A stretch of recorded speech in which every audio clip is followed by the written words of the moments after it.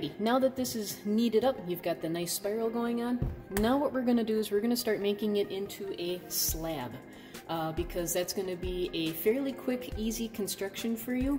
If you feel that you want to coil this, I will be showing you the use of coils later. It's going to be more for reinforcing joints than anything, but I know and I understand some of you like coils even better. So if you want to do more coils and less slab versus more slab and less coils, show me, let me know. Okay, so after we have this kneaded, we're going to start throwing this into a slab. It's easier to throw into a slab than to take a rolling pin or take our hands and pound this into a flat slab from a huge chunk like this. Throwing to start the slab is using our downward force and motion to kind of stretch this clay out so that it becomes a flat slab like sugar cookie dough. And then we'll finish rolling it the rest of the way. So when I throw a slab, I'm not just slamming this down. I'm kind of slamming this down and pulling it back toward myself, and that helps the surface of this stretch the clay into a nice slab that we have. And I rotate the slab as I go. And you see how nice and long and skinny it is? If I want it fatter, then I start throwing in the other direction. I'm going to use a wooden dowel for this because it's a little bit longer than my rolling pin. Again, if you don't have something like this, even a broom handle might work if you can take the end of the broom off or just have the head of the broom off to the side. Anything that's round and cylindrical is going to work. Now when I tend to roll this, I do flip it.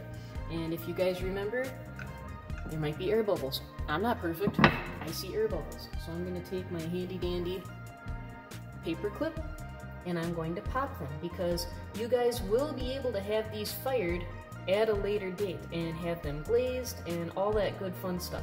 For right now, we're just doing the bare bones of this project, meaning the construction of it, because we got to let it dry before we can fire it at school anyway. So if you see air bubbles, poke 1 or 2 holes and then squeegee the air out of them. And then I just like to give it another roll with the rolling pin. Down. And then I carefully pick this up. It's not sticking because it's on bare wood. And I try and look at the other side here. Roll it out, see what we got.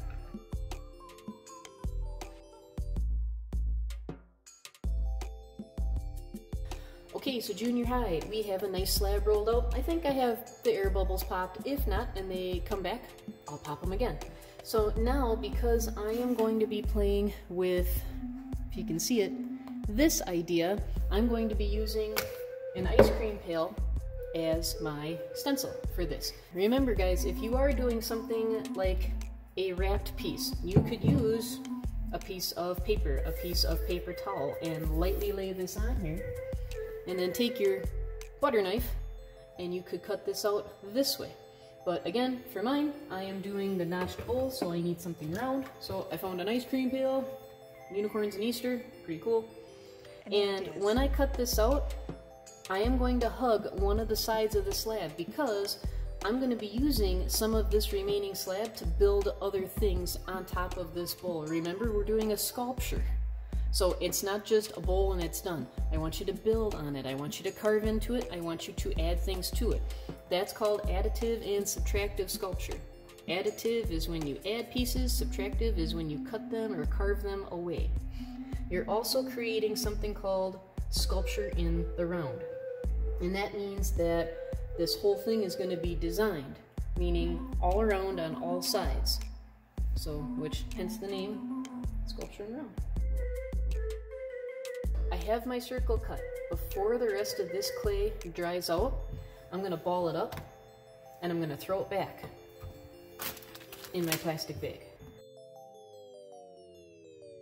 I had a conference with myself and I'm like, well, you know what? I'll still do the bowl, but instead of notching it, I'm going to be creating lap joints from slits that I cut in the walls of the bowl. What I did is I found myself a ruler. If you've got a ruler, great. If not, even the dowel that you may have used, that could be a great straight edge just to draw some lines. But the ruler helps with measuring if you want to do similar to what I am doing in the demo here. what I had to do was find where the center of the circle was.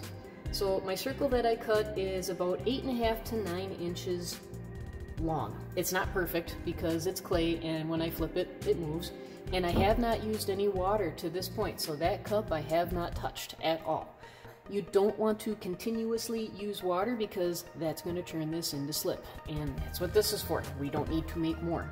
So when I am doing this, I am just laying the ruler on my circle and kind of splitting the difference, shoving the ruler around a little bit if I have to, and guesstimating where about center of this circle is, which is about right here. So I'm using a really dull, old, cruddy pencil to put that mark down. Then what I did from the center is I lined up in 4 different directions, so kind of like a compass, north, south, east, and west. And they are directly across from each other, just like you're cutting a pizza. And what I wanted to do was just draw some lines that are the same length coming in from each edge of the circle. This is, again, if you want to try this method. If not, there are a ton of other methods that you can play with. I want you to play. I want you to experiment. So what I did on this version is I went 1.5 inches out from the center and I drew a line to the edge of my circle. That's what I'm going to do for the rest of these right now. Okay, we got something like that. Next step, take your butter knife, cut on your lines. Take your time, keep them straight. So now we have kind of a weird 4-leaf clover shape going on.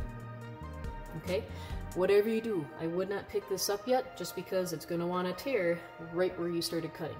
So now the next step is I am actually going to take and form the bowl. So, gonna change angles. Okay, changed angles, here we go. Okay, so when I am forming this bowl, I'm going to be creating what's called a lap joint. And a lap joint is exactly that, when one part of your clay overlaps the other part, kind of like that.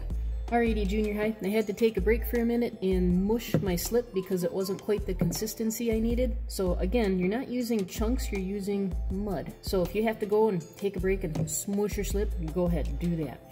So now we are actually going to start slipping and scoring and creating these lap joints. So I'm going to overlap these joints about 1.5 inches all the way around. Now, I might want to play with this little end later, so I may not score that area. I might just score a column on the outside of one slab and the inside of the other slab, and then stick that together for now. And then I'll show you what we can do from there. But I'm just going to work on this for a bit.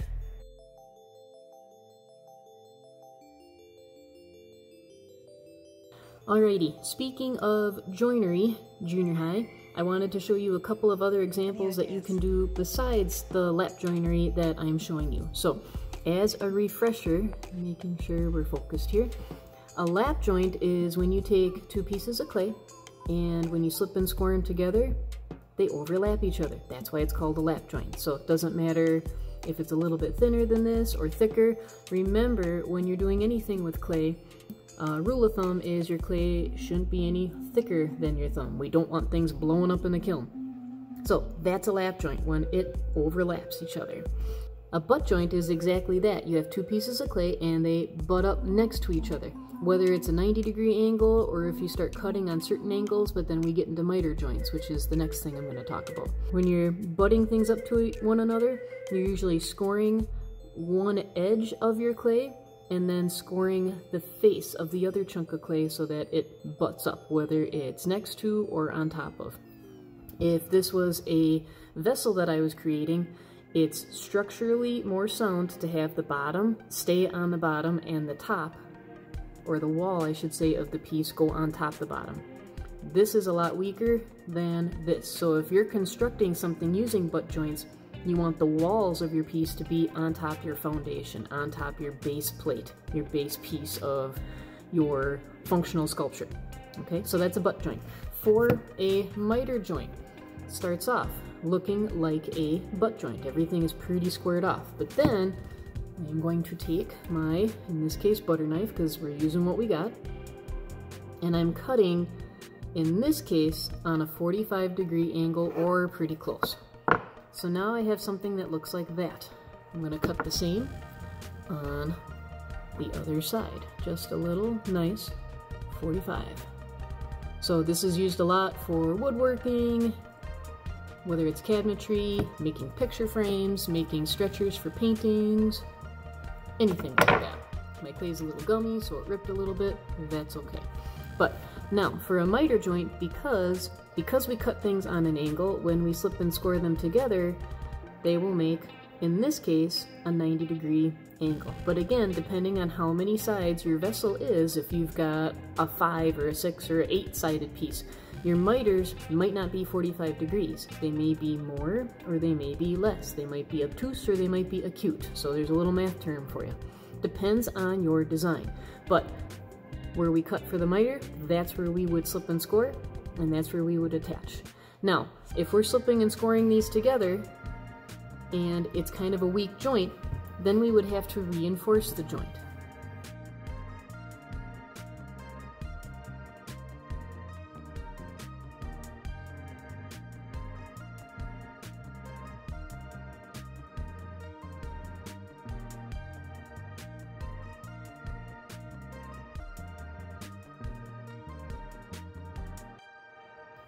Focus. Focus. Again, when you're creating something like a butt joint, you're usually scoring. That's the wrong finger to use.